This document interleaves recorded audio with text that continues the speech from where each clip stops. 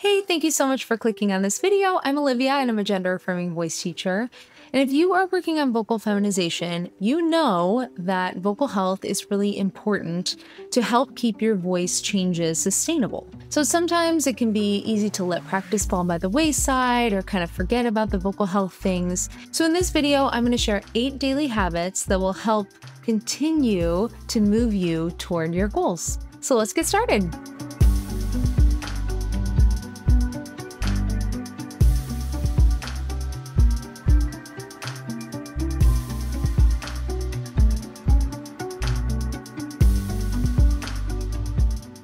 So number 1 is getting a good night's sleep. It's very easy to stay up too late on TikTok, okay? Watching Netflix, it's a real thing, okay? But getting a good night's sleep is good for your vocal cords physically to get the rest they need. And then it's also just in terms of energy. So if you haven't had a good night's sleep the night before, you're a lot less likely to do the things that you want to get done, like maybe that's practicing, or it's also harder just physically to work on things like breath support. When you're tired and sluggish and you're kind of like, oh, your body, it's hard to even lift your body into the right posture for using your voice. So making sure you're taking energetic breaths and low belly breaths, that can be difficult when you haven't gotten a good night's sleep. So I would suggest you start with this daily habit. Try to get a good night's sleep tonight. I know it's not easy because I struggle with it quite a lot. But if you can develop some kind of routine, so maybe you take a hot shower before bed, you do some lotioning, and then you read a chapter of your book before you get into bed, or meditation, or doing something to help you kind of wind down at the end of the night, I find that can be really helpful. Number 2 is staying hydrated. Now, this is something I talk about a lot, but it's because it's very important. The vocal cords have a thick mucus that develops when the vocal cords are dehydrated. So in order to thin that mucus and make the vocal cords easy to vibrate, we need to be hydrated. So think about drinking 64 ounces of water every day, and know that coffee and caffeinated beverages can kind of dry you out. They're diuretics. So if you think, you can think about replacing every cup of coffee that you have with a glass of water, or kind of limit some of your caffeine intake. If you live in a drier climate, you can use a humidifier. That can be really helpful for staying hydrated as well, or even just kind of steaming in the shower or putting your head over a boiling pot of water. Yes, that's real. That can be really helpful too. Number 3 is stretching. Now, tension is a common theme that comes up with a lot of my clients and with human beings on this planet Earth. There's a lot of things going on in the world that can cause some tension in the body. So in order to be successful with vocal feminization, it's really important that you kind of loosen up, that you're able to release some of the tension that you're holding in your body. So one thing that's really great for that is just doing full body stretches. So whether that's doing some yoga here on YouTube, or whether that's just doing your own kind of freestyle stretching, and you can do that throughout the day too. If you have a job where you're sitting down a lot, take a minute every 30 minutes to kind of stand up and stretch a little bit. And the more you do that, the more you're going to start to recognize, oh, I'm tense. I better kind of loosen that up. Because it's easy to kind of not even know that you're tensing up. Number 4 is meditation. So I encourage this for my clients because a lot of voice work has to do with kind of recognizing sensations in your body.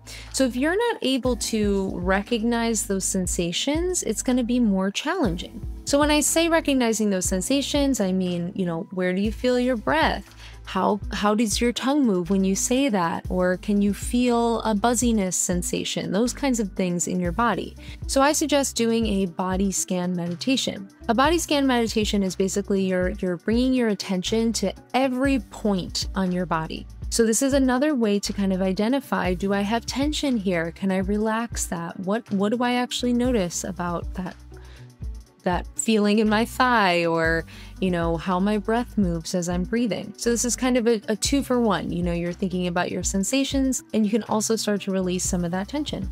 Number 5 is vocal warm-ups. I'm sure that's not a big surprise to you, but vocal warm-ups are really important for the health of your voice. So when you think about what we're actually doing in vocal feminization, we are creating new habits around how we use the voice. So vocal warm-ups are no different. We're training the vocal cords to come together more easily, and we are decreasing tension in and around the larynx, which is the cartilage structure that houses our vocal cords. So try doing SOVT exercises. So these are exercises like humming, like blowing bubbles, and humming into a cup of water, or lip trill. I've got some other videos on SOVT exercises that you can check out, but definitely continue to do your vocal warm-ups, and I would say several times a day. So it doesn't have to be for a long period, but maybe for a minute or two, a few times a day. And again, this will train your vocal cords to vibrate more healthfully. Number 6 is eating healthy foods. So our vocal cords are a part of the body, and our bodies can be affected by the food that we eat. Now, some people will say that dairy is something that affects their vocal cords, that maybe they feel more mucusy, or, like they have to clear their throat a lot. And others, like myself, struggle from acid reflux. So for me, it really bothers my voice when I'm getting into some cups of coffee, when I'm getting into tomato sauce or garlic, citrus. A lot of those things will irritate my acid reflux and cause my voice to feel not so great.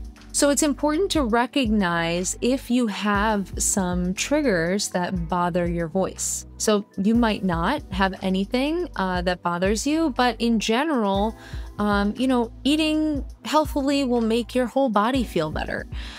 So really, we're just thinking about how can I feel the best in my body, and how can I avoid having any sort of side effect or symptoms that don't feel good for me and my voice. So just notice if there are things that come up for you, and you can adjust your diet for what works for you.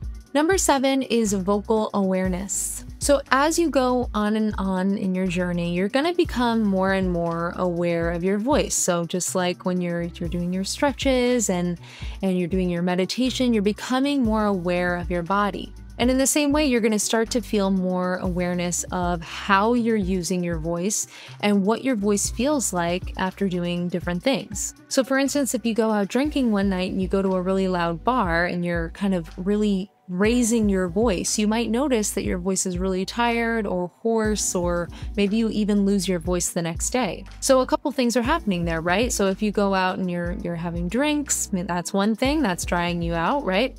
And number 2, you're in a really loud setting. So being in settings where you're really pushing your voice a little too hard, that's something to start to notice. How am I using my voice when I'm in this situation that I end up with losing my voice the next day? That doesn't seem like a healthy thing for me. So see if you can notice in the moment, oh, I'm pushing a little bit too hard from, trying to be heard here. So I got to make sure that I'm projecting in the right way so that I'm not damaging or kind of hurting my voice here. And of course, practice. You knew it was coming. Practicing is really, of course, important for vocal feminization, especially because we're thinking about creating these new habits. So I'm not talking about 3 hours of practice a day. I'm just talking about many short practices, because the more you can bring your attention to what you're doing, the more you can practice throughout the day, that can help you to create this habit a lot quicker than just kind of cramming one day a week or something like that. So I hope you got something out of these 8 daily habits. this is not meant to say you need to be doing absolutely every one of these things every day. That's not realistic. But I think that, you know, you can pick the ones that are important to you and prioritize those things. And, you know, let's say, for instance, meditation, if that's, you know, you can't quite get to it every day, that's okay. You know, you can think about, okay, this weekend I'm gonna go back to this thing that I know will help me kind of move me toward that goal. Or, you know what, this weekend I'm gonna cook myself a healthy meal that I know makes me feel good. So this is not meant to say you must be doing every one of these things. But these can be kind of a framework and something to pick and choose from. Let me know down in the comments if you have any other healthy habits that have been really helpful for you along the way. Thank you so much for watching, and I will see you in the next video.